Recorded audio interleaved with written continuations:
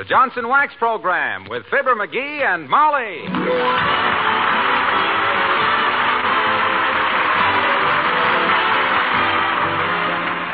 The makers of Johnson Wax products for home and industry present Fibber McGee and Molly, written by Don Quinn and Phil Leslie, with music by the King's Men and Billy Mills Orchestra.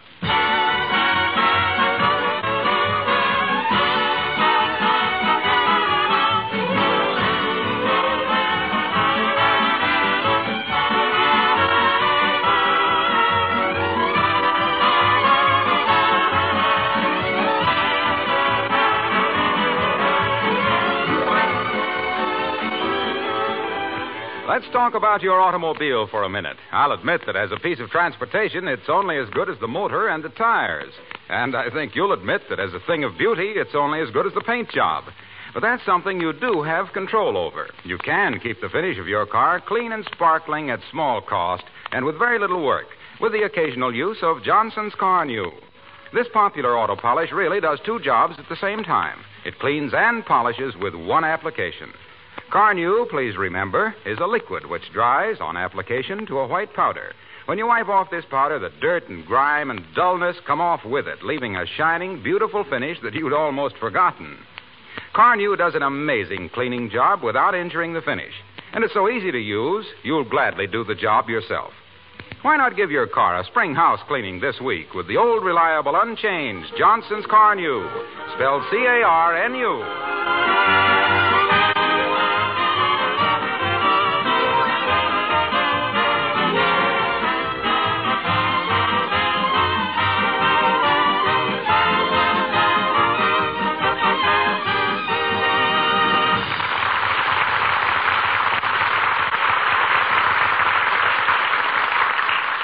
There's a big band concert and bond rally scheduled at the Wistful Vista Auditorium tonight. And when you see who's muscled in as director of the whole thing, you can understand the derivation of the word auditorium. From audi, meaning listen, and toro, meaning bull. Yes, it's himself, of Fibber McGee and Molly.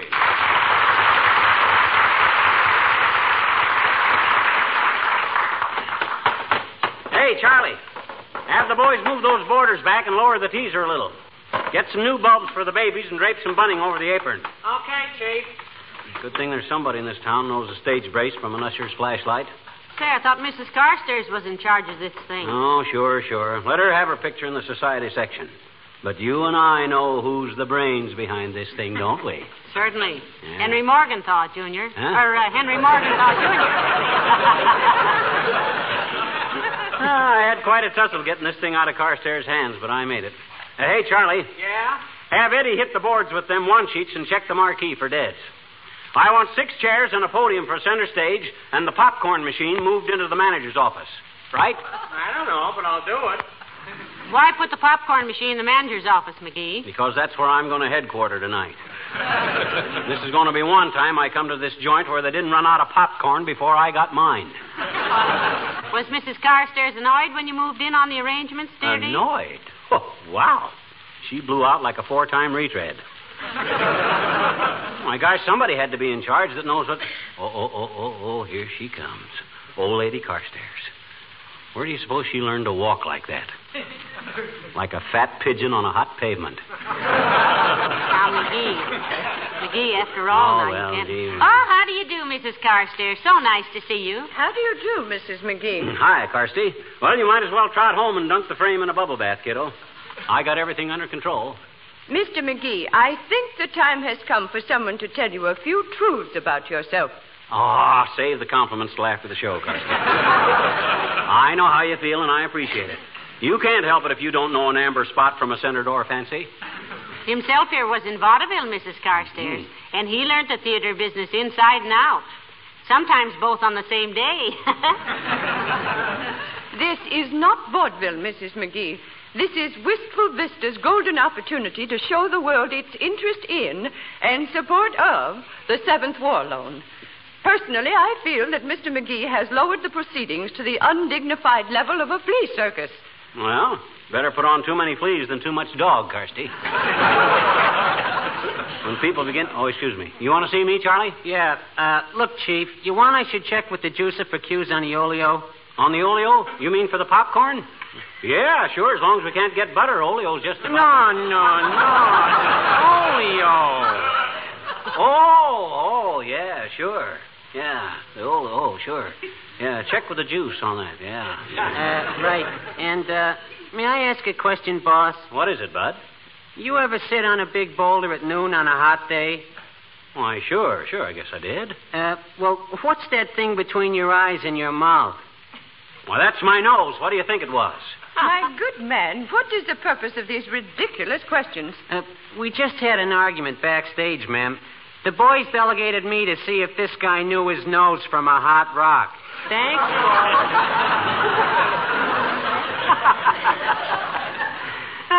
Great bunch of boys, them stage hands. Always kidding, dropping sandbags and stuff.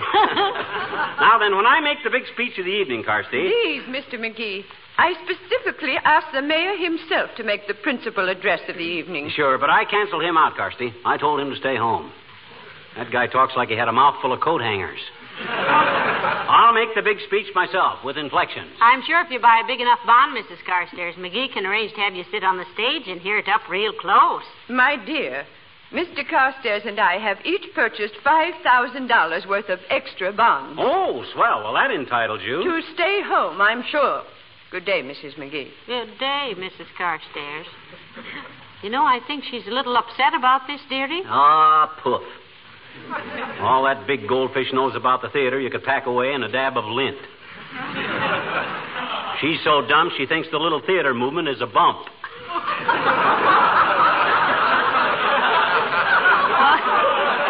Now, just the same, McGee, she can... That sounds like the orchestra. Yeah. I better check their music for tonight. Oh, now listen, maybe you better stay out of that department, dearie. You're no musician. Well, so what? The Warner Brothers are no piano team either. But they put on some pretty good shows. Hey, Billy Mills. Don't bother me now, Skimp. I got to run over this music. Well, from what I heard of it this morning, it sounds like it had already been run over. By a dump truck. Look, my tosca little ninny. Just because you have an ear for music... Oh, you admit I have an ear for music, eh? Why not? You could put a bass fiddle in each one of them. Now run along home, will you? We got to rehearse. Oh, Mr. Mills, I'd like to hear what you're going to play. Go ahead. Okay, Mom. All right, boys, kiss me again from the beginning. Kiss me again from the beginning. Of all the corny old outmoded stuff.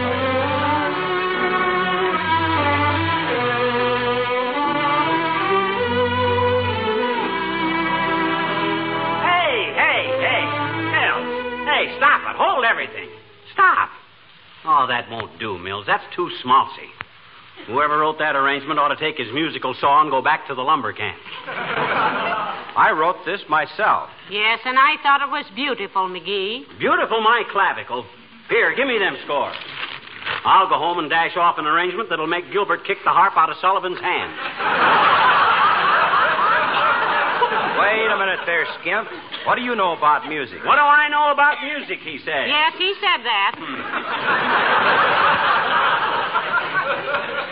I merely studied it for 6 years in the Peoria Conservatory.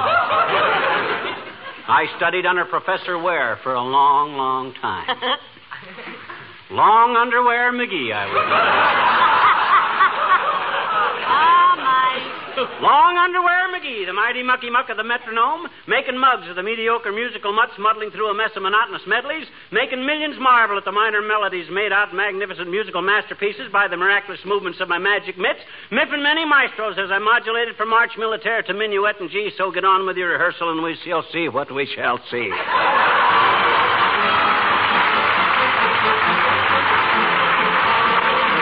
The King's Men sing This Little Bond Went to Battle. Once upon a time, there was a nursery rhyme that gave the kids a chuckle and a smile. Now the words are changed, it's all been rearranged to serve a purpose even more worthwhile. This little bond went to battle. This little bond fought at home. This little bond turned the lights on again on top of the Capitol.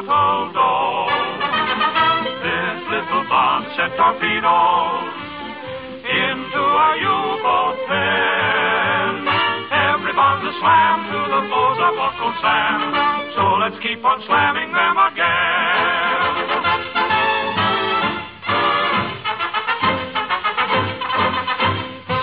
Everybody knows just how the saying goes. The pen is even mightier than the sword. So get out your pen and write those checks again. Then Uncle Sam can pass along the word. This little bond went to battle. This little bond fought at home. This little bond bought B-29 guns and Mercure chrome. This little bond bought a lifeboat that crossed a stormy foam. Baby bonds for peace, may your worthy tribe increase to bring the boys back home.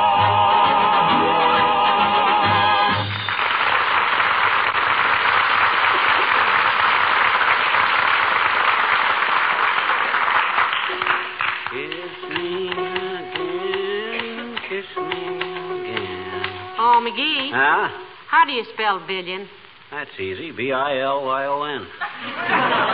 You know, that's the way I got it, but it looks funny, dearie. Well, take my word for it, Tootsie. That's correct. How are you coming with my speech? Pretty well, I think. How does this sound now? The war in Europe against Germany and Italy is over. Mm-hmm. But the war against hunger, privation, and distress will go on for many, many months. It is our money, yours and mine, the money we put in war bonds which will fight this war to an end. $7 billion. You know, that word still doesn't look right, McGee. Isn't it B-I-L-L-Y-O-N?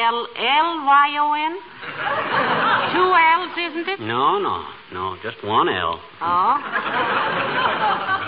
$7 billion is the quota for individual purchases in this 7th war loan. With this money, we will bring order in Europe and continue the war against the Japanese in the Pacific. That's all I got so far. No, that's very good, Molly. I couldn't have done better myself. Well, that's high praise indeed, dearie. How's your musical arrangement coming? Oh, it's going to be wonderful. Kiss me again. I lead off with the harp glissando, you see, and then You I go... lead off with a what, Sanda? A harp glissando. What on earth is that? I don't know, but they all use them. I just wrote down insert harp glissando here and let Billy Mills worry about the technicalities. Architects don't lay bricks, do they? No, but composers lay eggs. And this opera of yours begins to sound like hen fruit of a very low order. Yeah. Now, you wait and see. Birds singing soft. I start with a harp glissando, you see, and then I let the flutes take it for 6 bars and then a 2-bar tacit. What's a tacit? That's a musical term, meaning take the derby hats off the trumpets. Have to do that because there's a lady in the orchestra. Kiss me again. Hello, Mrs. McGee. Hello, Mr. McGee. Jeepers, are you tuning the piano again? No, he isn't, Alice. He's making a musical arrangement. Oh. And if Kiss Me Again doesn't wind up a very wet smack, it won't be his fault. Gee, I never knew you wrote music, Mr. McGee. You didn't, eh? Didn't you ever hear the high school song I wrote for the freshman class in Peoria High? Say, I never heard that either, McGee. Well, Natch, I just wrote it last week. Haven't even mailed it to him yet. Oh, well, how does it go, Mr. McGee? Airmail, special delivery. I thought they might as well have it in time for graduation. Oh, she meant how does the melody, if any, go, McGee? Oh, well, I can't go into all that now. I got no time for prittle prattle. This music has got to be done for the Bond rally tonight. Oh, are you going, Alice? Oh, I wouldn't miss it for a farm with a barn full of Van Johnsons. I told my boyfriends that the one who bought the biggest bond could take me. Oh, how's the bidding going, Alice? Oh, very nicely, Mrs. McGee. The high man so far is the boy that his father owns the airplane plant. Mm-hmm. But I don't like him as well as the boy that he works at the next bench to me, which he naturally hasn't got as much money as Freddie, who is the boy that his father owns the plant. Well, take my advice, Alice, and latch on to the boy that his old man has got the most mazuma. Well, I'm not getting married yet anyway. I want to study art a little while longer. Heavenly days, Alice. I didn't know you were studying art. Oil or watercolor, Alice? Oh, neither one. Art is the boy that he works at the next bench to me. Well, I'll see you tonight, folks.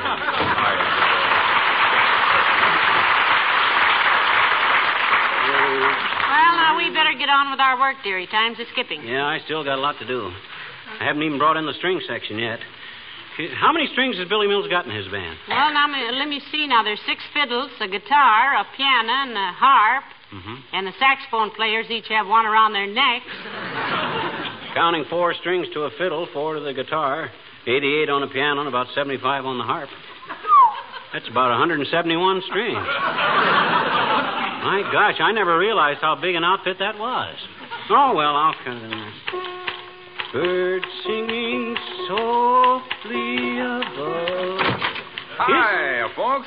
Oh, what's everybody so busy about? Hello, Mr. Wilcox. We're getting ready for the bond rally tonight. I'm writing McGee's speech, and he's making an orchestration for Billy Mills. Yeah. Anything I can do to help? I play a little piano. Well, that doesn't help much, Mr. Wilcox.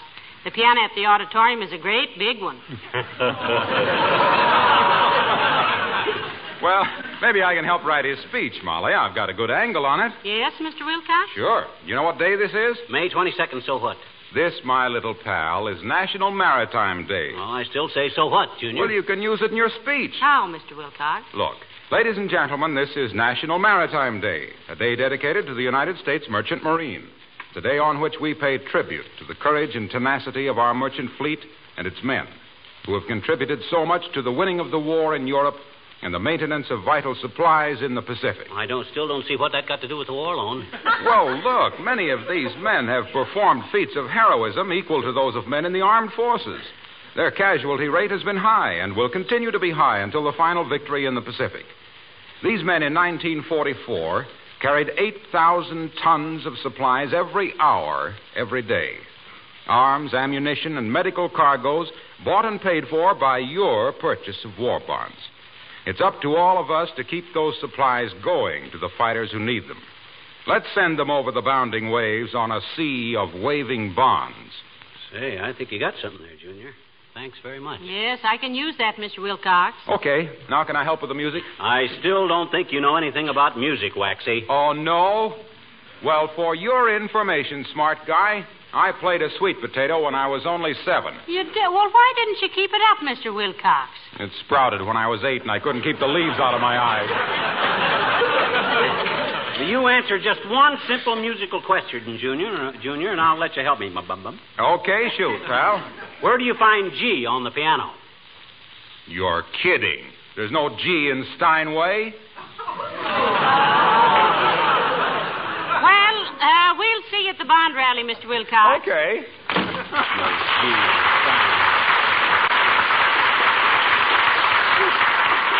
That guy's about as musical as a worn brake shoe. On the contrary, McGee, I've heard him sing, and he has a very nice voice. Ah, poof. He's got a rasp in his voice you could file your way out of Alcatraz with. Well, I gotta get to work. Me too. Kiss me, kiss me, kiss me. Oh, Dad. Oh, now, what's the matter? Did you default on a note? Busted my pencil. You got a pencil? No. Will a lipstick do? After all, if you're scoring Kiss Me Again. No. I gotta have a pencil. I'll ask Beulah to bring you a knife. Oh, Beulah! Beulah! Somebody bowl for Beulah?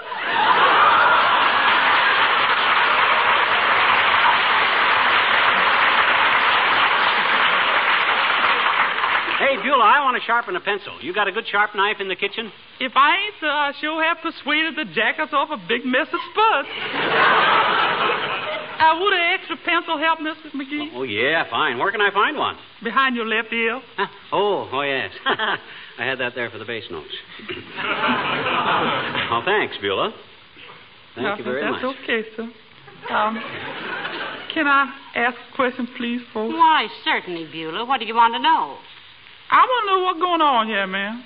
I'm out there in the kitchen trying my best to mind my own business.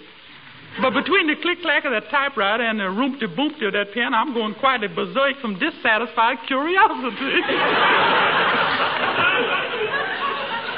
Well, I'm in charge of the big bond rally tonight, Beulah, at the auditorium. I'm arranging some music, and Mrs. McGee is writing my speech. Well, for goodness sake. What music are you writing, sir? Kiss me again. Kiss me again. I thought that already been wrote. Well, he's making a new arrangement of it, Beulah. The score I'm working on will probably be the classic arrangement of all time, Beulah. You see this sheet here? Yeah, sir. You see the staff? Ordinarily, it's got only 5 lines and 4 spaces.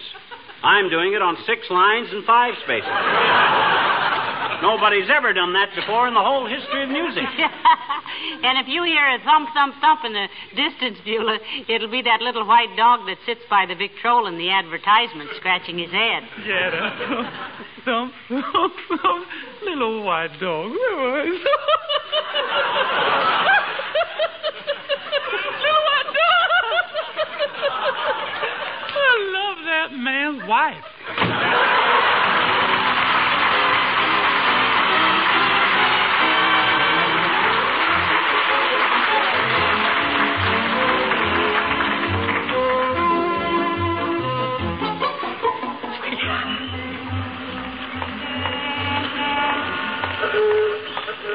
Hurry up, Molly. We haven't got too much time now if I'm going to give the band this new music. What time is it? I don't know, but listen.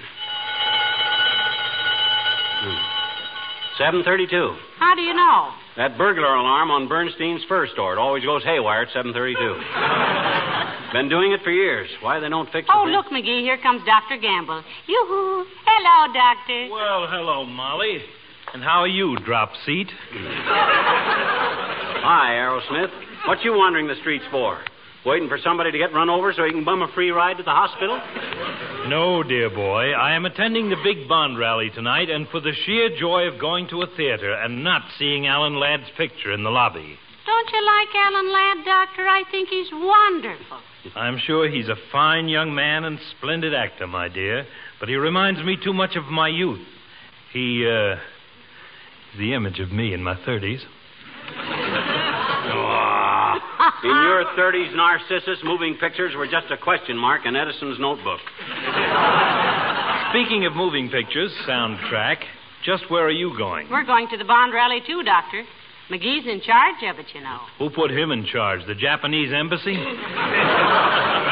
couldn't sell a $20 bill for 35 cents to a Portuguese pawnbroker. Oh, yeah. Well, now, look, Artery Pincher. You can't get a seat at this rally without buying a war bond, you know. And if you think you can wave a 25-cent war savings stamp at the usher and peek out through the door of the men's lounge, you better reconnoiter. Don't heckle me, you noisy little corn popper. I gave up the idea of buying some new X-ray equipment and bought a $1,000 bond to help this thing out. Well, I'm sure McGee didn't mean anything. I don't care what he meant, my dear. Now, look. I've worked on hundreds of men back from Europe and the Pacific. Believe me, a trip through a veterans hospital is a sure cure for complacency. And if any bonds I buy will help shorten this war by 1 split second, they can have the gold out of my teeth. No, I was just kidding, Doc. I merely meant... I know what you merely meant, rabbit foot. I was just trying to say that if anybody thinks he can sit back and let the world come to a lovely state of milk and honey, he better start buying a cow and get the bees out of his own bonnet. Yeah, I agree with you, Doctor. Me too, Doc. Have a cigar? Thanks, I have one. You got 2? Thanks. I'll smoke it after the rally. Uh-oh, here's the stage door. Come on in, kids. If anybody says anything, you just tell them you're with me. My. Sounds like a tremendous crowd out there, dearie. Should ought to be. The promotion work I done on it. Oh, I'm sure of that, Mousie. You'll probably be awarded the purple ticket stub with a cluster of peanut brittle. You and Molly wait here in the flies, Doc. I got to get to the pit. I'll see you later.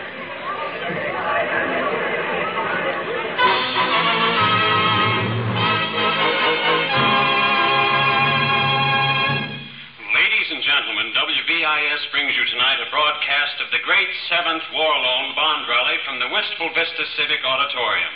This is a gala scene here, folks. All the cream of Wistful Vista society is turned out, and every person in this great hall tonight has bought a war bond, an extra war bond for admission to this rally. Do you see McGee, Doctor? No, I don't, and I count it among my blessings. We're very fortunate tonight in having with us one of the finest orchestras in the state, the Wistful Vista Philharmonic, under the able baton of Maestro William Randolph Mills.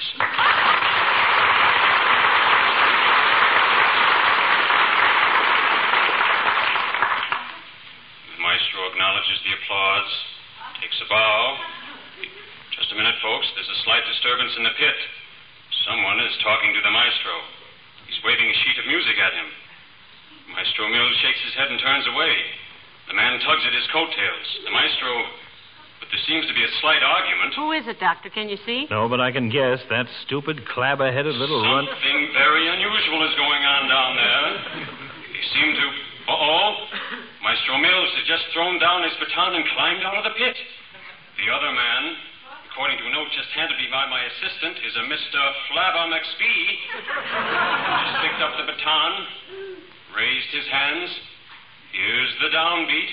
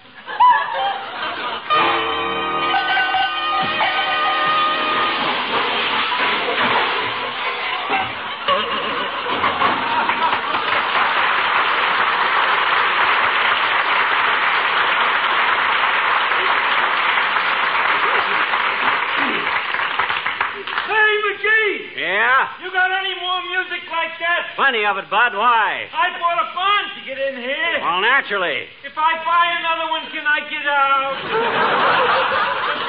Yes, you can, wise guy, and anybody else that don't like it can do the same thing. I'll take it. Give me $100. Now, wait a minute. Hang on. Get out of here. I've got to get home.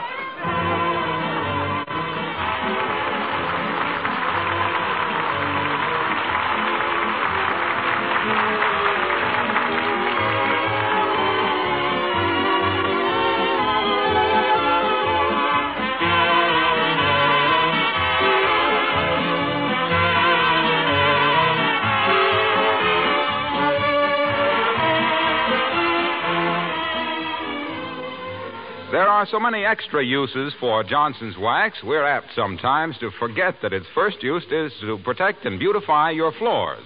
After all, they get the hardest wear of any part of your home. Now, if a floor isn't beautiful, it's almost impossible to have a lovely, attractive room. On the other hand, a gleaming, richly polished floor sets off your furnishings to their best advantage. So there's every reason to keep all of your floors well polished and well protected with genuine Johnson's wax. Actually, they take on greater beauty with every waxing. The tough film of Johnson's wax seals the pores of the wood against dirt and moisture and protects the finish itself, and thus saves costly refinishing. And you need not re-wax the entire floor. You can touch up as often as necessary those areas of extra heavy traffic, such as doorways and the entrance hall. Remember also that a Johnson waxed home is a clean home, and a clean home is more healthful.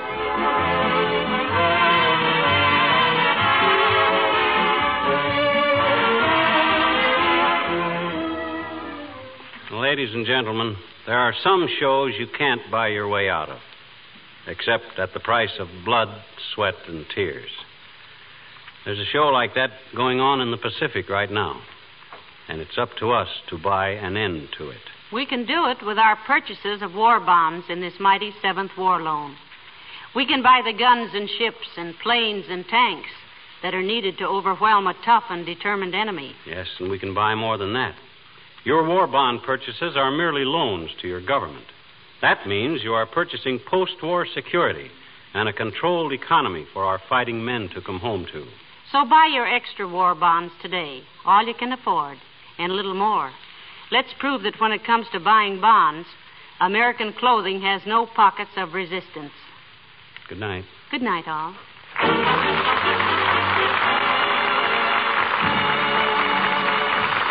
This is Harlow Wilcox, speaking for the makers of Johnson Wax Finishes for Home and Industry, inviting you all to be with us again next Tuesday night. Good night. This is the National Broadcasting Company.